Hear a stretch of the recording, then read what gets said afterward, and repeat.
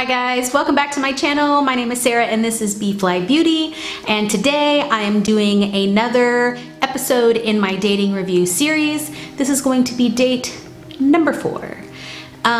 This gentleman drew me in with his adorable little glasses, and we went out on a date and had a freaking blast. We tried lots of delicious food, we laughed a lot, the conversation had a really easy flow. He understood my really bad jokes and was fine with me waving at a random dog. So that part was really wonderful. It was kind of interesting trying to get to the date. I don't know if anybody is into Myers-Briggs, but I am an INFJ and he is an ENFP, which is good for me because it balances me out, but I like to plan and organize and have some structure. Part of my personality type, as well as part of my schedule. I work a lot, I have a lot of friends, and I try to fit everything in. And so I really like to plan at least a few days ahead to like pencil that person in, right? I can't really do last minute dates. It just doesn't work for my schedule. If it does, then it works out fine, but that just kind of creates anxiety in me. And he said something in a text message that was like, hey, maybe we should find out if we work in person. I'm like, yeah, totally would rather hang out in person instead of texting for 3 weeks and then realize once we do meet in person, the chemistry is not the same, right? So it's like, yeah, let's do it. Crickets. So this guy is not really a go-getter in this area of his life. So I had to wait. I waited a little bit and I was like, cool, so when are you thinking? And he's like, yeah, well, maybe sometime next week. I'm going out of town over the weekend. Cool, no big deal. Like, when next week? Like, I teach one night a week, I go to Kung Fu one night a week. And so it just kind of was like pulling teeth, trying to get that information from him.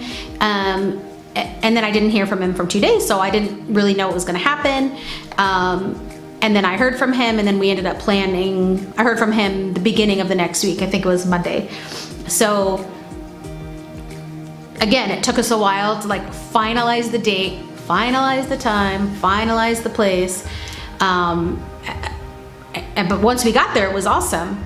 So when we left, I told him I had a wonderful time. The next day, he didn't call or text, and I just said, hey, I didn't tell you last night, but I'm totally down to hang out again. If not, no big deal, no pressure, but I just want you to know that I really enjoyed our time together. If we don't hang out again, I'm thankful that we got to meet. He responded with, yes, I would love to hang out again. I was like, cool. Crickets for days. Then he says hello, then he's like, hey, I hope I get to see you, like, what's your schedule this week? I'm like, well, I have this day to this day open, so I have quite a few open days in my schedule this week. And he said, well, I sure hope I get to see you before I go out of town. Winky face. Well, dude, I just gave you my schedule. So I said, just ask. Like, all you gotta do is ask, and I will say yes. And then I haven't heard anything.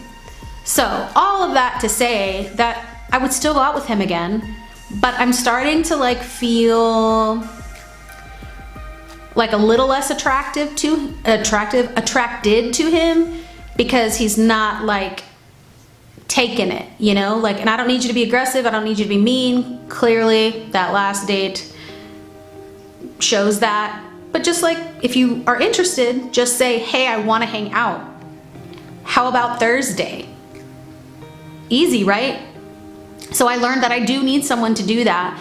I can live with someone who doesn't plan very much, but like, you're gonna have to make a little bit of a compromise there. But dude, like, if you want it, come and get it, right? Anyway, so that was my date number 4. And stay tuned for number 5. Thanks for watching, guys, and I'll see you next time. Bye.